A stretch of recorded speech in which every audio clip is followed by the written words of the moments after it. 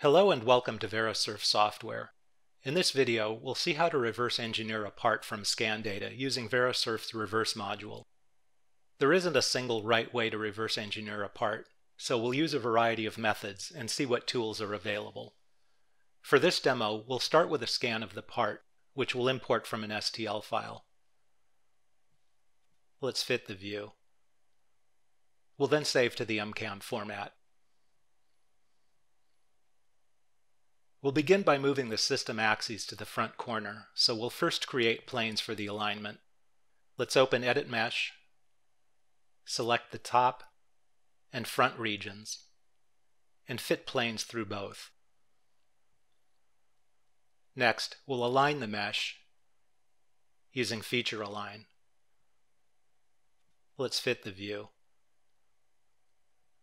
The planes control the orientation, and the sides of the mesh locate the origin. We can view the alignment using the top, front, and right views. The alignment looks good. Let's choose OK and fit the view. We'll continue by using Slice Mesh to create wireframe for the solid. Let's choose Along Z, rotate the mesh, and drag the slice plane just above the bottom edge. We'll then choose Slice to create a group of clouds. Let's fit the view. These give us a template to sketch the wireframe. Next, we'll use Wireframe, Rectangle to create an outline of the part, starting at the origin. Let's zoom in for a better view. We can round off the values or adjust them to the outline. We'll then use Fillet Chains to fillet all four corners at once. Let's use a 3mm radius. We'll fit to see the result. Let's choose 2D mode. Slice 4 is a short slot. Let's zoom in for a better view.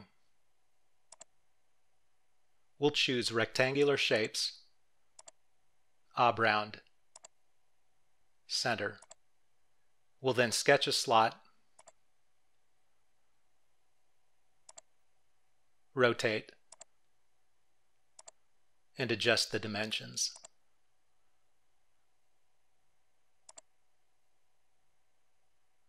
Let's round them off.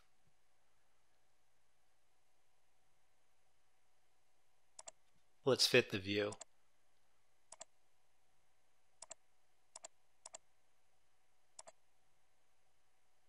For Slice 2, we'll use Edit Cloud to fit the round part of the cloud to a circle.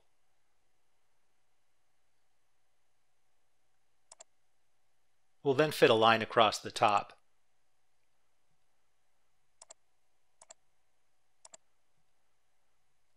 Finally, we'll export the features to CAD and hide them. To finish the outline, we'll sketch a line from the center through the top. We'll then offset the line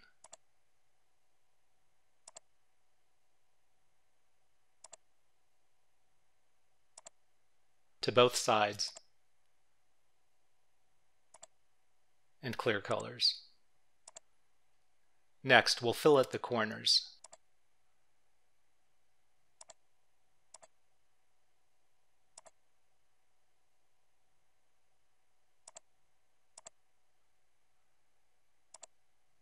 Let's use Divide to clean up the outline.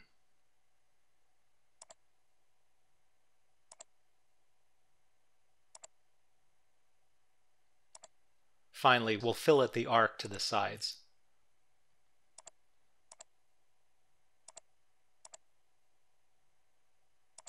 Let's fit the view. Slice 3 is another obround. For this one, we'll right-click and fit to a slot. We'll then export the measured slot to CAD and hide it. We're done with the clouds, so we'll delete them.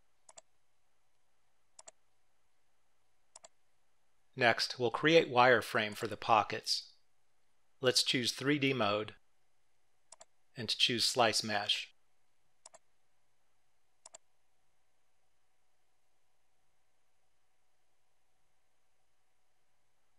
We'll then move the slice plane just above the fillet. This captures the outline of all 3 open pockets.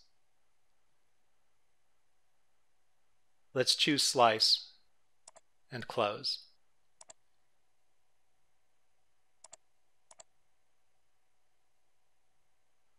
The plane on top of the pocket has a z-value near 12.75. Let's set z-depth to 12.75 and c-plane to 2D mode so we can sketch in that plane. Next, we'll sketch the main pocket. Let's zoom in for a better view. We'll extend the lines beyond the rectangle.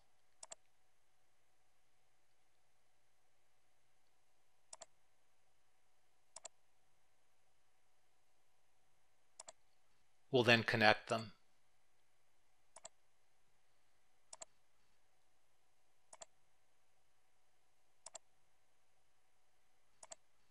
Let's fillet the inside corner.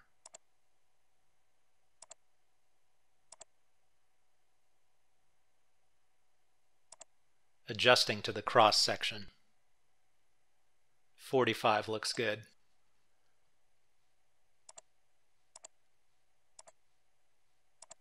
For the top left pocket, we'll sketch one side, round off, then draw a vertical line from the center. We'll use this line as an axis to mirror the first.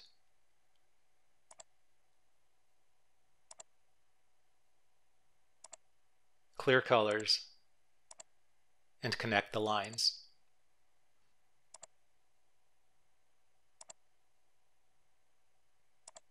Let's delete the axis. We'll then fillet the lower vertex.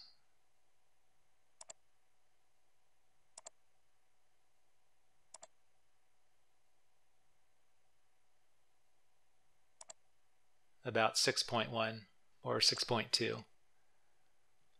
For the final pocket at this Z height, we'll sketch the lower line, round it off,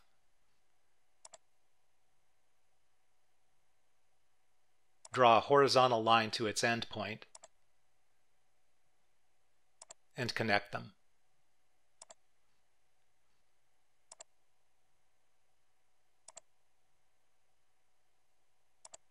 Finally, we'll fillet the lines and adjust. 7 looks right. We're done with these clouds. Let's delete them.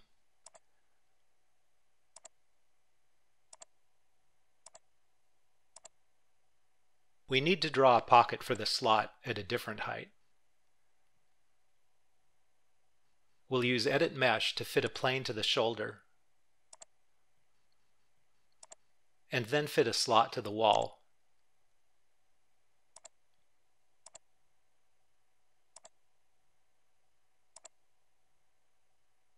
The slot projects to the XY plane by default. Let's modify the fit to project to the shoulder plane. Finally, we'll export the slot to CAD.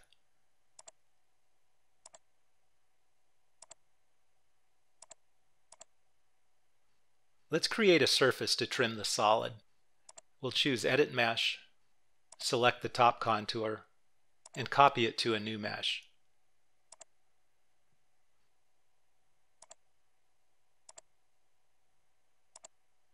We'll then choose Power Surface.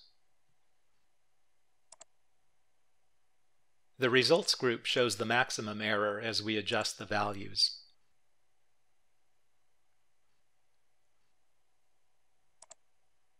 Let's extend the edge for trimming and save.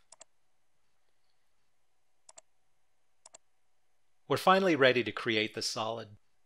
Let's choose Solid, Extrude, chain the outline, and adjust the height until it just covers the surface, nothing too precise.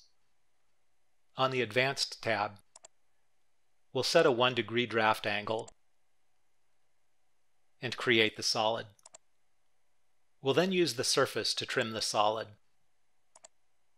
We'll choose the side to keep and the surface. We're done with the surface. Let's hide it. Next, we'll create the pockets. Let's choose Extrude, chain the 3 outer pockets. We can unshade to see the wireframe. And set type to cut body. In a new operation, we'll cut the pocket for the slot.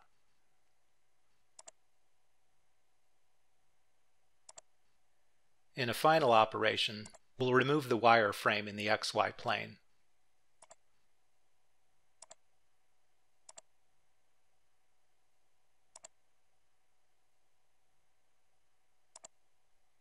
Let's check our work.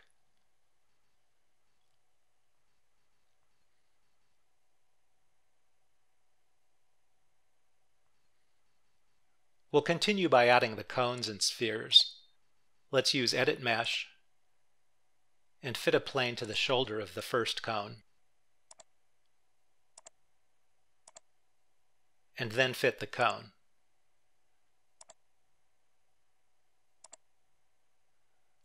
Let's repeat for the other cones. Plane first, then the cone. This approach automatically creates an intersection between the plane and the cone.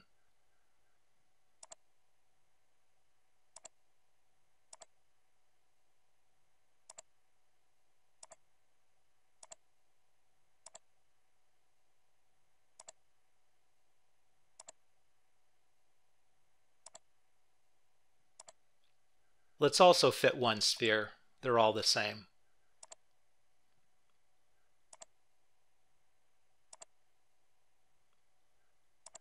Its radius is very close to 10 millimeters. We'll take note of that value and undo. Before exporting the cones, we'll use set values to make them parallel to the z-axis.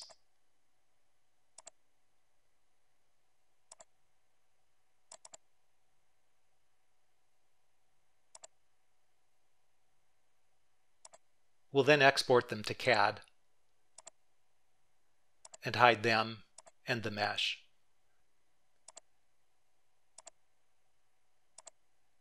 We need only the top circles where the cones intersect the planes, so we'll delete the rest of the geometry.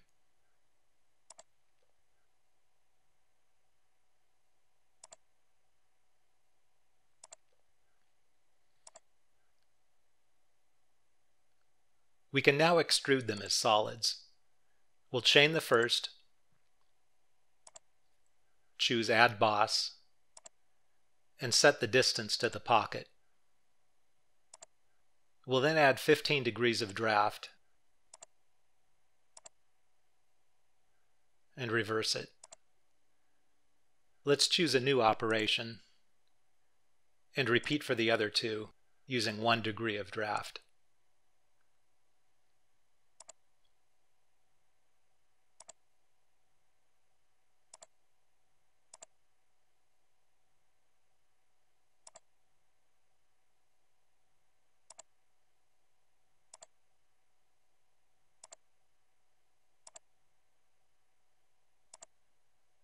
We'll add the spheres as simple solids. Let's choose 3D mode, and then choose Sphere. We'll select the center of one circle, set the radius to 10, and lock it. We'll create the other spheres just by selecting the circle centers.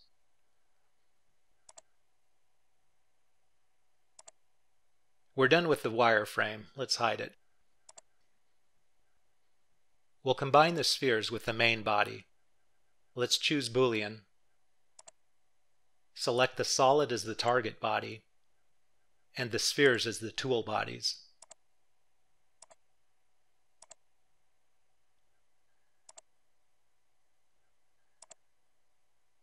We now have a single solid.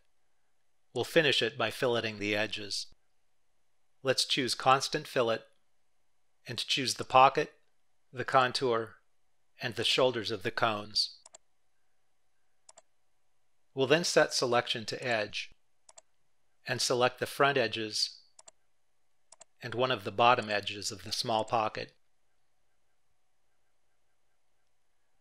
Let's repeat for the other one. We'll then choose OK and set the fillet radius to 1.25. Let's review the model.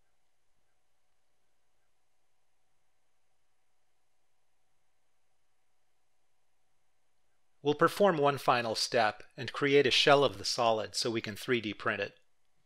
We'll choose Shell, select the face we want to keep open,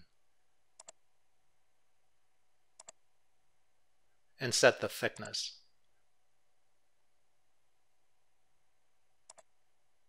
Let's have one final look at the completed model.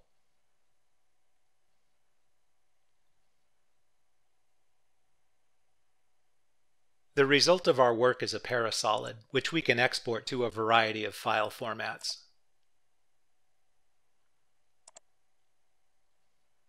That's it for the demo. I hope you enjoyed it, and thanks for watching.